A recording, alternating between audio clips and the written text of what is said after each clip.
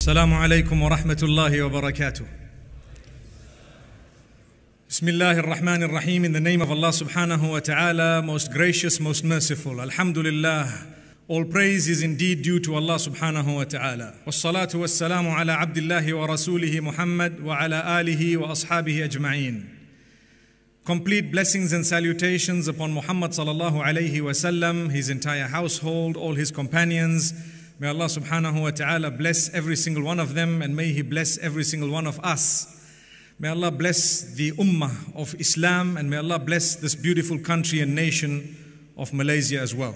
Ameen. My brothers and sisters, we need to understand why Allah subhanahu wa ta'ala created us. What was the purpose? Why is it that I come to this world and 70 years down the line, if I'm still alive, I'm preparing to die? Why is it that people come to this world and they die at an early age sometimes? Why is it that some are given age up to perhaps 100 and slightly beyond? Why is it that we haven't seen anyone in our lives live to 150 years? Why is it that Allah has chosen for us to be fit at an age where perhaps we are peaking on around 30, 40, and after that there is a decline? Why is it that Allah subhanahu wa ta'ala did not keep us upon a level of fitness, a level of perhaps looks, where we are looking young and healthy throughout our lives? Why does it have to be a graph that starts off in weakness and ends in weakness? As Allah subhanahu wa ta'ala says, الله الذي خلقكم من ضعف ثم جعل من بعد ضعف قوة ثم جعل من بعد قوة ضعفا وشيبة. It is Allah who has created you in weakness. When you were initially born, when you came to this world, you were very weak. You were young, you depended on other human beings. Allah made you and gave you parents for a purpose. If He wanted, He could have created you in a way that you were already independent. You did not need anyone, but you needed someone to look after you from a very early age. And when you are in your peak, He wants you to look after the very people who looked after you when you were a little baby. And once again, when you grow older, He says, we grant people the peak, and after the peak of strength, they become weak again and they develop gray hair. So when you are old, those whom you have now given birth to are asked to look after you. Subhanallah. And it continues up to the end. It's the plan. There surely is a master plan in that. And if we sit for a moment and ponder, we will realize that it's the continuity. That means it's a test. You will never ever perhaps agree with everything your parents do, even if they are non-Muslim, even if they are involved in something unacceptable. It does not stop you from being kind or decent or good to them. Like Allah subhanahu wa ta'ala says, وَإِن جَاهَدَاكَ عَلَىٰ أَن تُشْرِكَ بِي مَا لَيْسَ لَكَ بِهِ عِلْمٌ فَلَا تُطِعْهُمَا وَصَاحِبْهُمَا فِي الدُّنْيَا مَعْرُوفًا.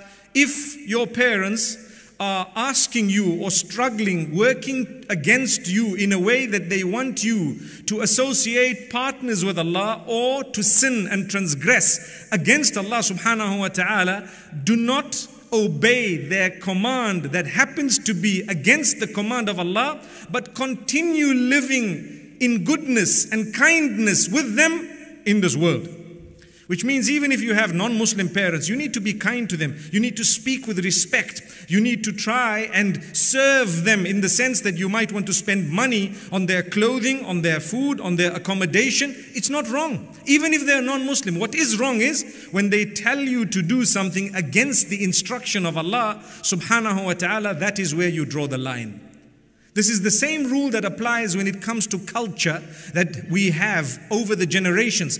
Culture is something really good. When we say this person is cultured, do you know what we mean? We mean they have character and conduct and mannerisms that make them different from a person who just grows like wild grass. So they happen to be decent people, but where the culture conflicts with the religion, what comes first? The answer is quite simple.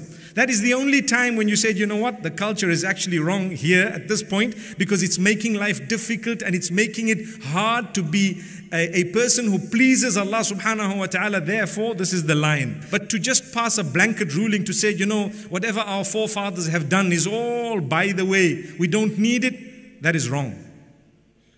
You will adopt whatever they have taught on condition that it does not contradict what Allah has asked. That's what it is. It's simple. Take a look at the culture and the tradition that was there at the time of Rasulullah sallallahu alaihi wasallam.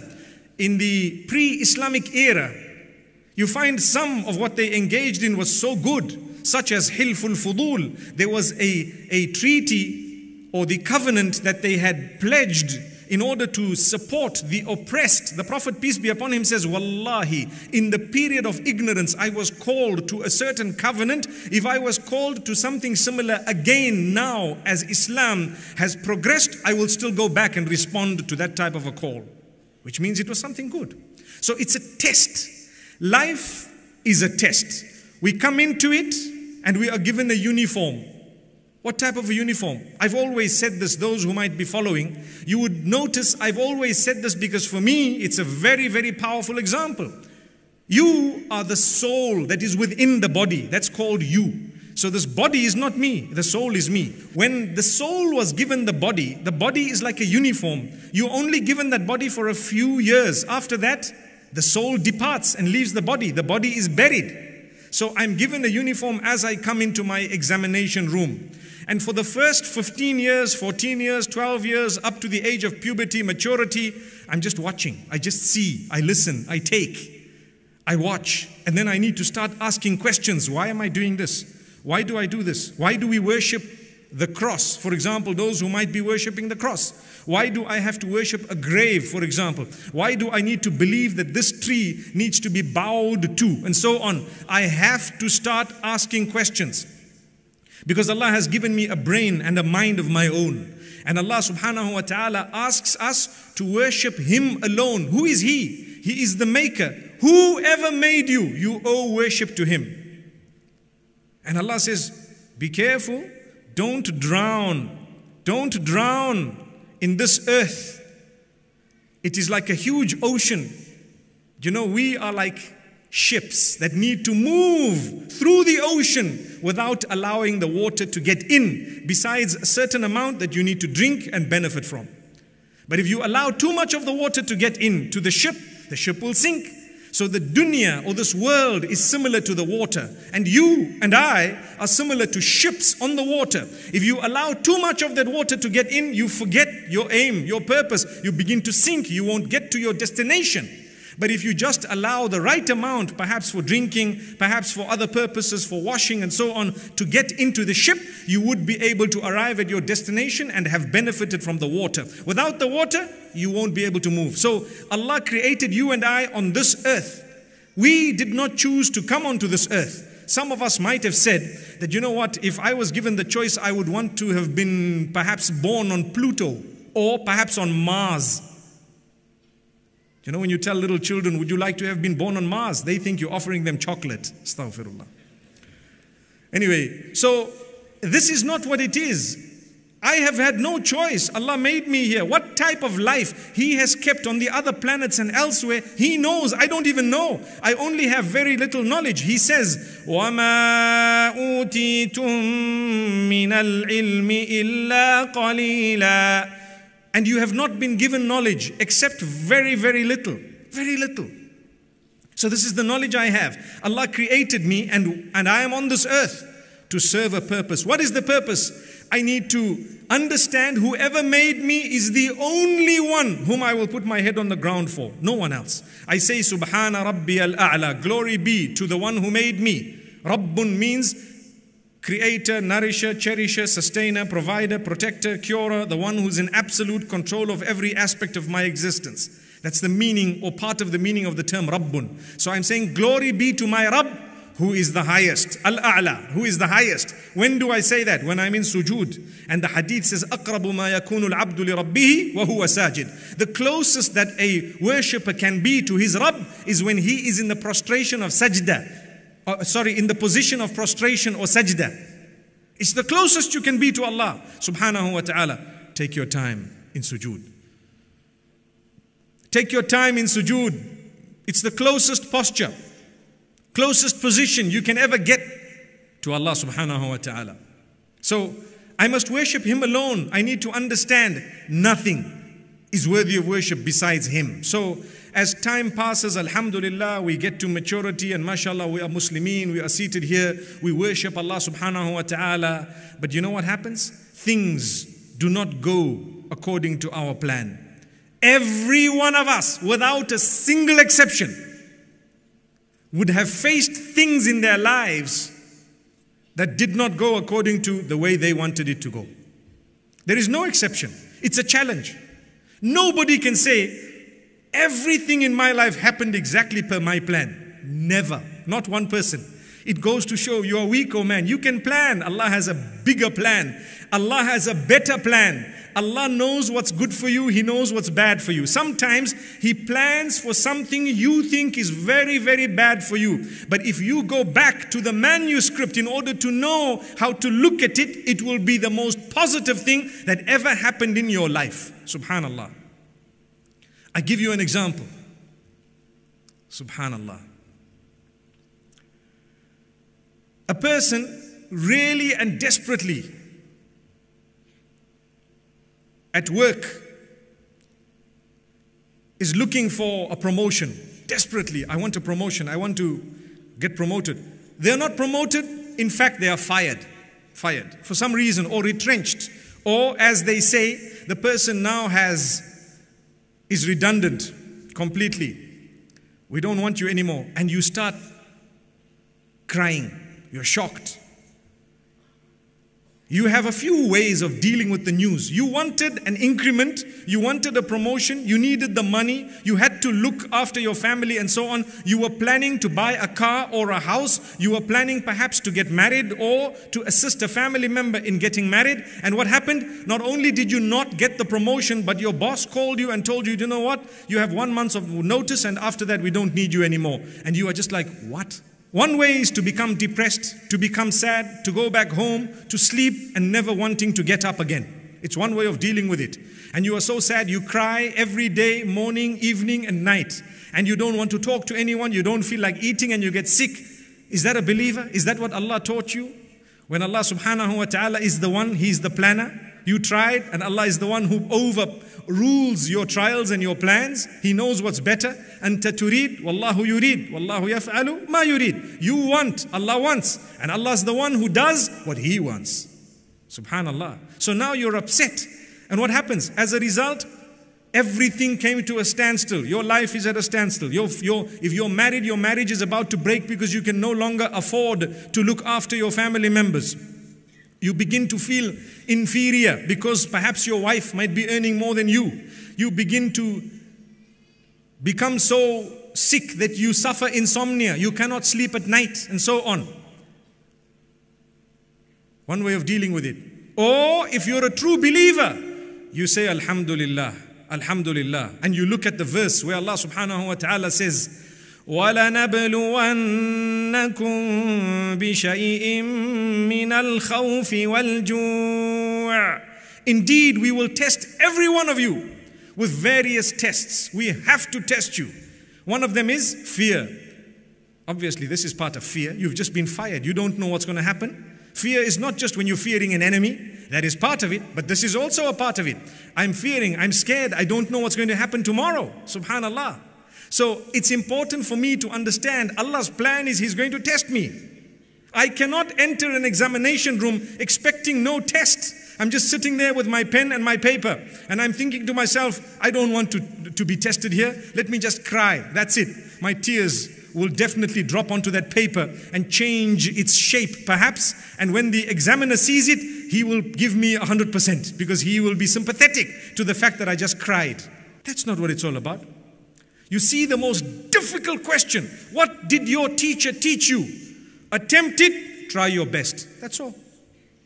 We all know, I'm sure we're all adults here, even those who are children from amongst us. You would know when you have an examination twice a year, thrice a year, and you have to write, to answer the questions, you are taught, definitely, that look, attempt it, try it. Write whatever you feel is correct. Don't leave it blank. You might just get it right. Don't just sit back and become depressed. No, try. Do your best. Leave the rest, inshallah, in the hands of Allah subhanahu wa ta'ala. The same applies in life. So Allah says, we will test you with fear and with hunger. وَنَقْصٍ مِّنَ الْأَمْوَالِ وَالْأَنفُسِ وَالثَّمَرَاتِ, and loss of wealth, loss of life. These are the tests we will test you with. You will lose money. You're a big businessman and one day you have a loss. How much is it? 1 million ringgit or $1 million or 10,000, depending on your level. You have a huge loss. You must say, Alhamdulillah, I thank Allah. There are others who are going through much more than I am. That's one of the best ways of going through difficulty, is to look at those who are struggling in a bigger way. Unzuru ila man huwa dunakum. The Prophet ﷺ says very clearly, look at those who are lower than you. You don't have shoes. Look at those who don't even have feet. Look at those who don't have legs. They cannot walk. Subhanallah. So the Prophet ﷺ instructs us to look at those who have less than us. Today we are seated here, mashallah, beautiful, peaceful, lovely. We are breathing fresh air. We are sitting in a lovely place, air conditioned. Take a look at those who don't even have a roof on their heads. Take a look at those who are homeless. They don't know where the next meal is going to come from. Wallahi, wallahi. And they are not in their thousands. They are in their millions. You are one of the top among the brackets that Allah subhanahu wa ta'ala has kept human beings in. Trust me, if you know where you're going to eat next according to your plan, you need to thank Allah. Because there are millions out there who don't even know where they're going to sleep tonight. Across the globe, there are people so desperate that they have to jump onto a plank, hoping that they will get onto the shores of another place that might be safer than the one they are in. And they die as a result. They end up on your shores, or they end up on the shores of some of the European countries or some other countries. And that's only a small fraction of them who make it to the end of the journey. The rest of them, they died as a result of taking the risk because they were struggling, suffering. Where are we? So one of the cornerstones to be able to worship Allah with gratitude and thankfulness is to look at those who have less than you and continue looking at them. And always thank Allah, Alhamdulillah. Oh Allah, I'm going through a problem. I have, for example, a person who has a sickness. May Allah grant all of us cure. Oh Allah, I have this sickness. I have a skin problem. I have this problem. I have cancer. May Allah grant all those who have cancer cure. My knees are aching. Your knees are aching, but you have access to medication. You have access to so many other things. There are people whose knees are broken. They have no access to anything. They are still crawling. They are still thanking Allah subhanahu wa ta'ala. To say, oh Allah, at least we can put our head down for you. With us, we have so much. But what happens to salah? What happens to our dress code? What happens to quitting sin? What happens to turning back to Allah subhanahu wa ta'ala? So Allah says, we will test you with loss of wealth. Loss of wealth. You will have to lose. It is impossible for anyone in any business to gain only without suffering some form of loss. It's a plan of Allah. You have to. Some people, they might be billionaires and they might suffer a few million, but it was still a loss. Percentage-wise, it was small. Perhaps it might not have gone down to bankruptcy, but it went down. It fluctuated. It's heavy on the heart. But understand, my brother, my sister, you are going to leave everything behind and go back to Allah without even your body. Did you know that? Without this body you have right now that you are seated with, you're going to go back to Allah subhanahu wa ta'ala. When He resurrects you, He will resurrect you with another body. Subhanallah. That's Allah. So don't worry. Things have to come to an end. All your difficulties have to come to an end. You are suffering in your marriage. Take a look at those who are looking to get married. They don't even know where to begin. And they're already progressing and advancing in age. And they're losing hope. But they're still thanking Allah. Oh Allah, I might not have been married. I'm already 60 years old. But Ya Allah, I thank you for giving me the opportunity to worship you while I was in this world only for 6 decades. Subhanallah. Notice how I said only for 6 decades. It's actually so short. Ask those who are older from amongst us, how was your life spent? They will talk to you about the 80s, the 90s, 2000, 2010, and it will seem like a few paragraphs. They have summarized their lives in a short span. It's over. Short. They will tell you, no, I know the highlights of my life. And it flicked through like this. They will remember the good days. They might remember a few of the bad days. But more than anything, they know currently where they stand. A person who suffered a long time back and today they are in ease will definitely thank Allah for where they are today if they are thankful. When a woman is in labor and she gives birth, she struggles and suffers. She comes so close to death in some instances. And after the child is born and she hears the cry and the child is given to her, forgotten. When I told my wife that, she said, no ways, I haven't forgotten. Allahu Akbar. May Allah subhanahu wa ta'ala grant us understanding. But what is meant by that is, she doesn't mind. Whatever happened, happened. Today I have a baby, I have a child here. Some women will tell you, I don't want to go through this again. Guess what? A few months later, they're expecting once again. May Allah subhanahu wa ta'ala make it easy for us all. Because it's such a blessing. So Allah gives you a blessing in the midst of hardship. Big blessing. But we only look at the hardship. We don't look at the blessing. That's the difficulty. Then Allah says, we will test you with loss of life. People have to die. Your family members have to go. At some stage, they have to go. You have no option. If you haven't lost a close family member, wait for a few more years. They have to lose you or you have to lose them.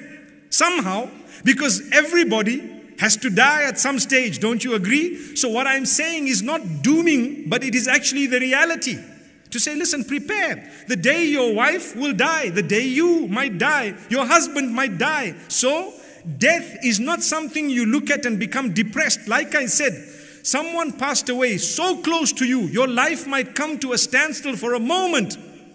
But a true believer is taught to say, Inna lillahi wa inna ilayhi raji'un. We indeed belong to Allah and we will all return to Allah subhanahu wa ta'ala. That's how you go through the hardship. That's how you maintain closeness to Allah subhanahu wa ta'ala, by declaring constantly that you are all going to return to Allah. We will all return to Allah subhanahu wa ta'ala. So I become close to Allah subhanahu wa ta'ala, and I know I have to carry on whether I like it or not. I have to make ends meet. I know of a family. 2 brothers were shot in the city of Durban, may Allah grant them Jannah, a few weeks ago. And the wife of one of them, the widow, says, you know, my husband told me that whatever you'd like to know about my business and everything else, if I die, there is one person who knows it and that's my brother. And the brother tells his family the same thing, and they did not expect both of them to die together. They were both shot. May Allah grant them Jannah. Ameen. Imagine, we make dua for them. We ask Allah to make it easy not only for them, but for everyone who's been through similar difficulty or any form of difficulty. It's up to you to stand up, to bring the ends together, to pick up the pieces and to try and make the most of the situation you're in. Do not become depressed to the degree that you begin to question Allah. People say, why is Allah testing me? Why? He doesn't like me. Well, if that's the case, He didn't like anyone on earth, because everyone is tested. Did you hear that? Even Muhammad sallallahu alaihi wasallam, who's the most loved by Allah, the best of creation, the highest of all, top creature of Allah subhanahu wa ta'ala, without a doubt, he's been through more tests than you and I. It's a sign of the love of Allah. So one might ask, how is it the sign of the love of Allah? Let me tell you. So a young man is born into a wealthy home. He's lucky, he's powerful, he has authority, he's got everything from a young age. At school, he's the big shot. He graduates, he comes up university, he passed, he got his degree, he became whatever, a big title before his name, everything top shot, everything is proper. But guess what? He's never tasted hardship. So Allah subhanahu wa ta'ala says, my worshipper, I love you too much. I need you to get close to me before you die. You need to come closer to me. You need to cut your bad ways, your habits. You need to cut your previous life. So what I will do, I will inflict you with something really, really big. So you go through a car crash. The car was damaged beyond repair and you were saved. Your family members were saved. That's test number 1. Nothing happened to your body, but something happened to your wealth. It's called the loss in wealth. And you've been saved in terms of bodily harm. So, you woke up and you said, Alhamdulillah, oh Allah, I thank you. You have one of two ways or a few ways of looking at it. People say, oh, that's good, these airbags saved me. This car of mine, Rolls Royce, it was big enough, it smashed, but it was okay. Everything is fine. It's good, I'm happy. And you go back to your bad ways. Allah says, no, no, no. We love you enough to give you something else. Because you still haven't come to us. The second way of doing things is to say, Alhamdulillah, oh Allah, you rush to the masjid, you read 2 rak'at of salah, and you thank Allah to say, oh Allah, I thank you for having saved me and my family. Ya Allah, my bad ways, my habits, I quit them. I will not miss a salah from today. Allah says, subhanallah, it's something. Allah says, I love you, my worshipper. It's not a sign of hatred. This is why when you have a test in your life, ask yourselves, my brothers and sisters, has your life changed positively? If yes, it was not a punishment. It was just a tapping from the love of Allah. But if you become despondent, depressed, you begin to question Allah, you hate it, you become more arrogant, nothing's happened in terms of positive change in your life, it might just be a punishment. Wait for another one. Astaghfirullah, may Allah not do that to us. You haven't yet changed. Wait for another tapping. It will come. So the next time, you lose your son. Astaghfirullah. Now what happens? You're stressed. Your mind is not in its place. You start reading salah. You start asking questions. You start wondering, what happened? Allah says, look, first time you didn't turn to us. We're turning you now. And you turn. That was a gift of Allah. Your son might have got Jannah. Your daughter might have got Jannah. Your wife, husband might have got Jannah. Your parent might have got Jannah. You preparing for it now as a result. This is why sometimes the death of a close family member is our ticket to paradise. Allahu Akbar, Allahu Akbar. It's just a wake up. It's a reality check. Allah is telling you, hang on. You are in the fast lane regarding the dunya. We want you to get onto the fast lane regarding the akhirah, the hereafter. So this is how we're going to do it. It's Allah's plan. I'm only giving you examples. Allah is the one who chooses exactly what's going to happen in your life. It's Allah. He will choose. Someone goes through a divorce. When you got married, people were saying, match made in heaven. Subhanallah. Then they started saying, wow, they get on like a house on fire. Have you heard that statement? When the house is on fire, it starts burning, doesn't it? And after a while, there's no house left. Astaghfirullah. This is why you just say, MashaAllah, Alhamdulillah, Tabarakallah, thank Allah, Wallahi, thank Allah. You don't have to put everything on Facebook. Oh, I get along with my husband, you and him hugging and kissing in public. And doesn't help, Wallahi. People watch it, they see it, they are envious of it, they are jealous of it. Perhaps you might affect yourself with an evil eye for free. For free, you did it. Why? You went to publish everything, every single thing. For what? You don't need to show the world what's going on. Not every detail. Yes, a few things maybe perhaps you might want to. وَأَمَّا بِنِعْمَةِ رَبِّكَ فَحَدِّثْ. The gifts of Allah upon you, you might want to perhaps disclose some of the gifts of Allah so people can learn a lesson from it. Or part of gratitude is sometimes to be able to live in accordance with the gift that Allah has bestowed upon you. When Allah has given you wealth, don't pretend to be a poor person. Your clothing should show that this person, mashallah, Allah has blessed him. One day there was a companion who came into the company of Rasulullah sallallahu alayhi wasallam, and he had tatty clothing. And the Prophet sallallahu alayhi wasallam asked him, what do you own? He says, well, I have a lot of sheep and I have, whatever in terms of livestock. The Prophet sallallahu alayhi wasallam said, لِيَظْهَرْ أَثَرَ نِعْمَةَ اللَّهِ عَلَيْكِ. Look at his clothing. The gift of Allah should be manifest on you. People should be able to see. We're not saying be haughty, be proud, be arrogant. No. Arrogance has got nothing to do with the type of clothing, the type of car, the type of house. No. It's got to do with your attitude. It's got to do with your character. You can be the wealthiest, the most powerful, the leader, the king, whoever else. But if you are humble, you have no pride. And you can be a beggar and you can still be an arrogant person who's with tatty clothing. May Allah forgive us. May He guide us. So this is why when a tapping happens, when Allah subhanahu wa ta'ala tests you, the first thing you say, Inna lillahi wa inna ilayhi raji'un. We belong to Allah. We will all be returning to Allah subhanahu wa ta'ala. And then you say, Alhamdulillahi ala kulli hal. I thank Allah on all conditions. I praise Allah. I praise Him in times of ease. I praise Him at times of difficulty. I praise Him in the morning. I praise Him in the evenings. I praise Him at all times. Praise Allah. Remember Him. Wallahi, the remembrance of Allah. Allah says, فَاذْكُرُونِي أَذْكُرْكُمْ. Remember me, I will remember you. Amazing. You want Allah to remember you? Well, remember Him. And the hadith says, "Ta'arraf ila Allahi fi ar-rakha'i ya'rifka fi shiddah."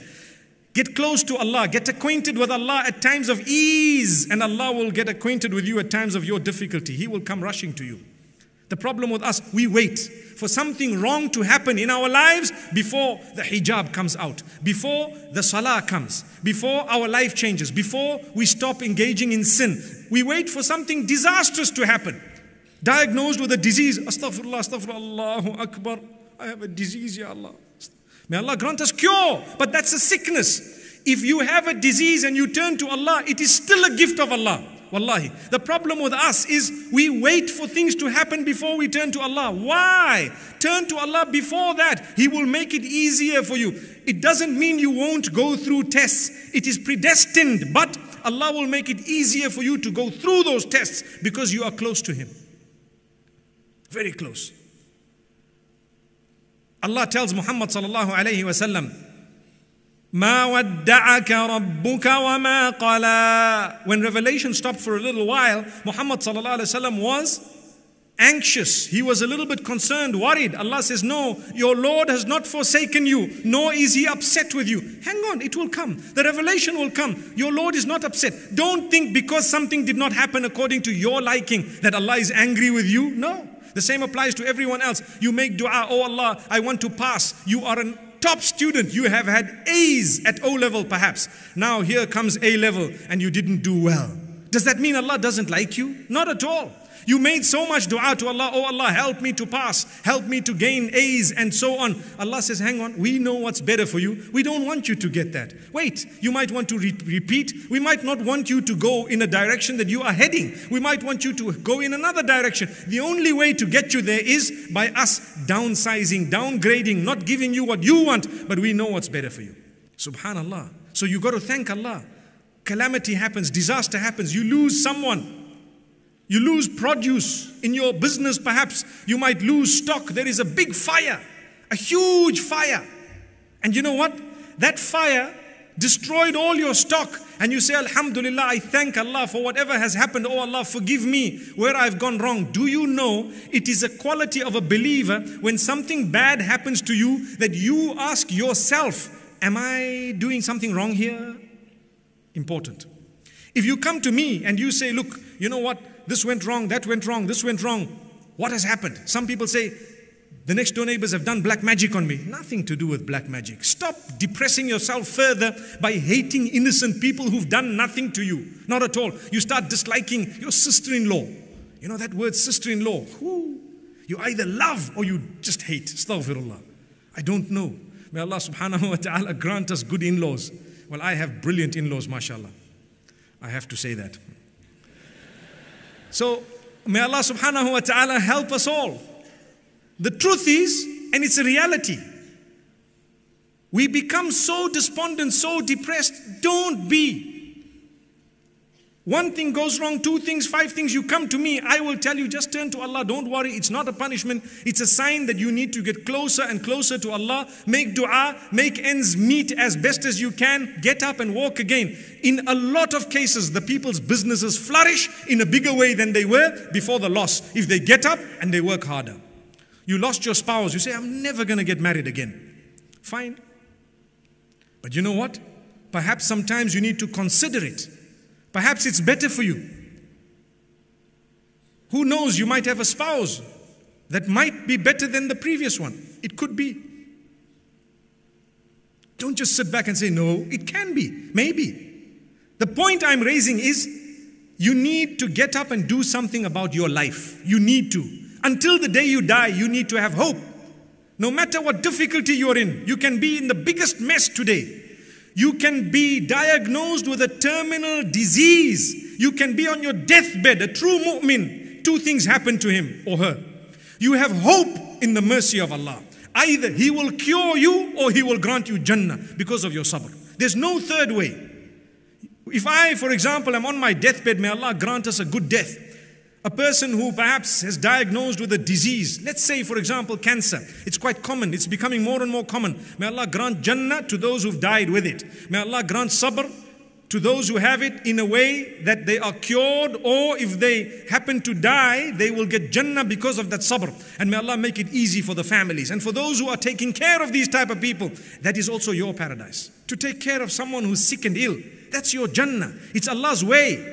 Do you know that there's a hadith which says on the Day of Judgment, Allah will say, subhanahu wa ta'ala, I was sick and you didn't visit me. And man will say, oh Allah, how could you have been sick and you are Rabbul Alameen? And Allah will say, did you not hear of my worshipper so and so who was sick and ill? Well, had you visited him or her, you would have found me there. You'd have gained closeness to Allah subhanahu wa ta'ala. So, when a person is now on their deathbed, they need to have hope. You must be convinced that you are going to a better place. You must be happy. You must be smiling. You cannot cling to dear life. You will die whether you hold fast on your bed or not. You will go. You rather go calm. Say, oh Allah, you have said, Ana inda dhanni abdi bi. Allahu Akbar. I will treat every worshipper of mine the way he perceives me.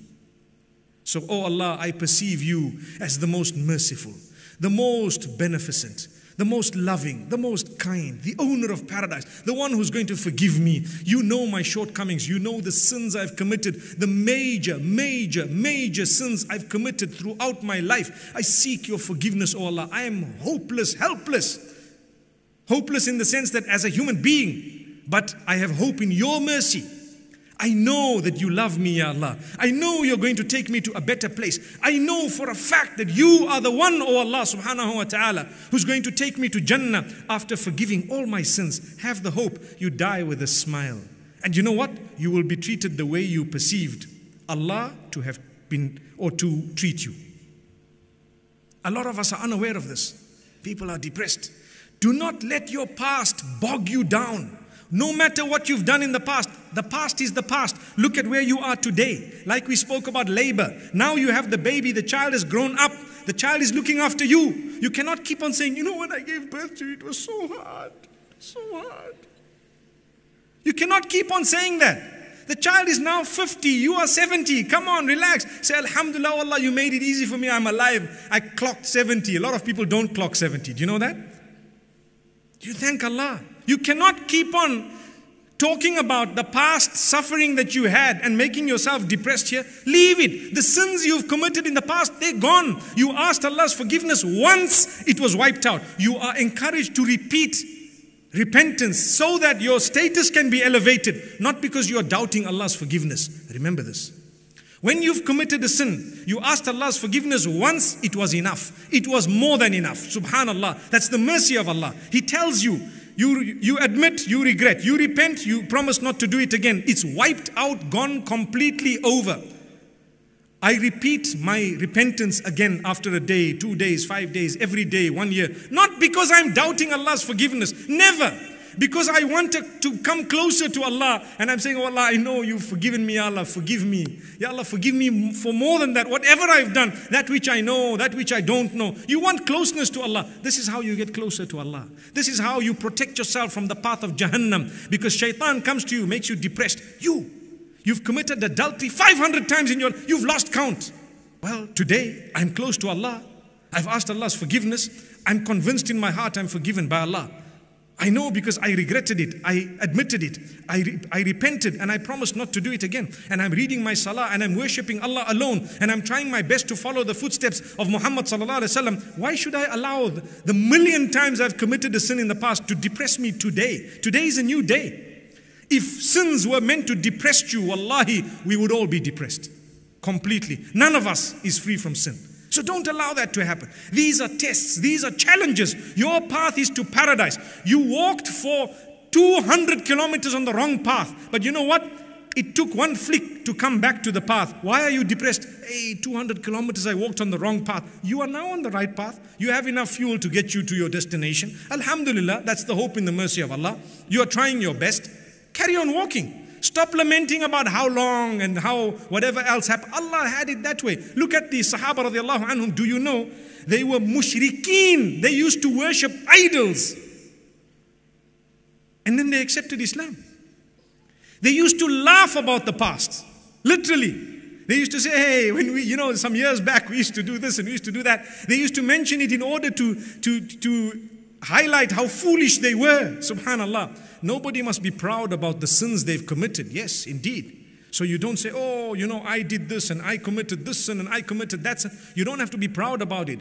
We should be ashamed, embarrassed. But if you are mentioning something in order for others to learn a lesson, it becomes an act of worship. Say, for example, I had a past. And in my past, I did a lot of bad things. And mashallah, my life changed. I saw the light. A torch was lit for me. So I get up and tell people how my life changed.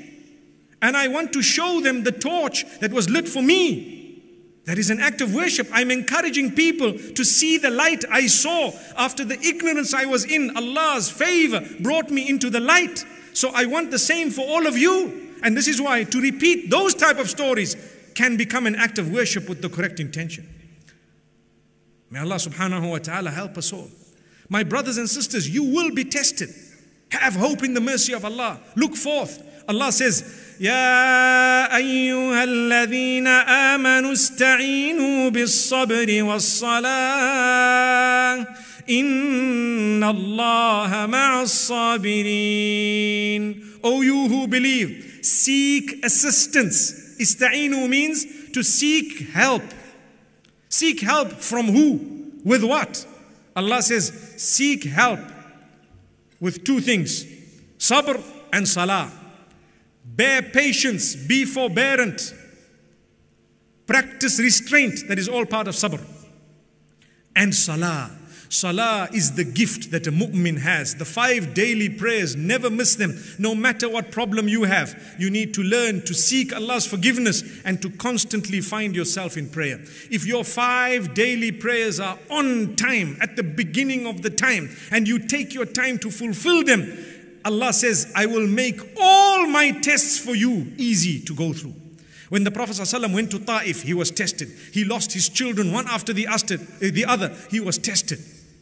He went through one upon the other. People created armies in order to fight him. He was tested. Not once was he depressed. Never. He always had hope in Allah. Why? He was regular with his link with Allah. These matters must bring you closer to Allah. This is how they are termed a gift. Inna Allah idha ahabba abdan ibtalah. Muhammad sallallahu alayhi wasallam, he says it is indeed when Allah loves his worshipper that he tests him. So when I have a challenge, I get to Allah, oh Allah help me, oh Allah assist me, oh Allah, my heart is softened. Why is my heart softened? It used to be a hard heart. It used to be arrogant. I was running after money. Money is a religion. Do you know that? People worship it. They do anything for it. They make sure they get it. Wallahi, apply that rule to Allah. Don't worship money. Worship Allah. Ta'isa abdul dirham. Ta'isa abdul dinar. Ta'isa wantakas. Wa idha shika falantaqash. At loss is the one who worships the gold, and at loss is the one who worships silver. Such a big loss that even if they were pricked by something, by a thorn, they wouldn't be able to remove it. Allah says, you are helpless. Why worship money? Yes, earn money. No one is saying divorce yourself from it. That's the other extreme. Earn it, use it to thank Allah, use it to worship Allah, use it to spend on your family members perhaps, and on yourself to do things that are permissible and so on. No problem. Everyone has to earn. But at the same time, worship is for Allah subhanahu wa ta'ala. It must soften your heart. It brings you closer to Allah. After a hard heart, problem after problem, difficulty upon difficulty, and subhanallah, do you know what happens? We just become closer to Allah. Don't ever think because you've had 10 issues one after the other, 10 issues one after the other, that Allah hates you. No, in fact, He loves you. And the last point that I want to close with, my brothers and sisters, sabr. Sabr, I did say patience, forbearance and restraint, but I want to give you one example of it. When you have a problem, you call out to Allah. Do not be impatient. Wait. Allah will give it to you after 40 years, maybe. But He will give it to you when He knows it's right for you. You have a problem, a difficult spouse. You have a challenge. You have a difficult child. Keep on making dua for your child. Do not lose hope. Keep on with the same enthusiasm, with the same passion, with the same belief in Allah, with the same hope. Continue day and night making dua to Allah subhanahu wa ta'ala. 1 year later, 5 years later, 10 years later. Those from amongst us who don't have children, you know how it feels. May Allah bless you with offspring. Continue making dua. Even when you're older, make dua and continue asking Allah, and do not lose hope, and continue, remain as steadfast as possible. It is Allah subhanahu wa ta'ala who will open your doors. Wallahi, they will open one day. And if Allah does not open those doors in this world, the fact that you continued and had hope and continued with patience and forbearance, He will fling open the doors of paradise and ask you to enter from whichever door you want. May Allah subhanahu wa ta'ala grant us all Jannah. Wa sallallahu wa sallam وبارك على نبينا محمد سبحان الله بحمده سبحانك اللهم وبحمدك نشهد أن لا إله إلا أنت نستغفرك ونتوب إليك.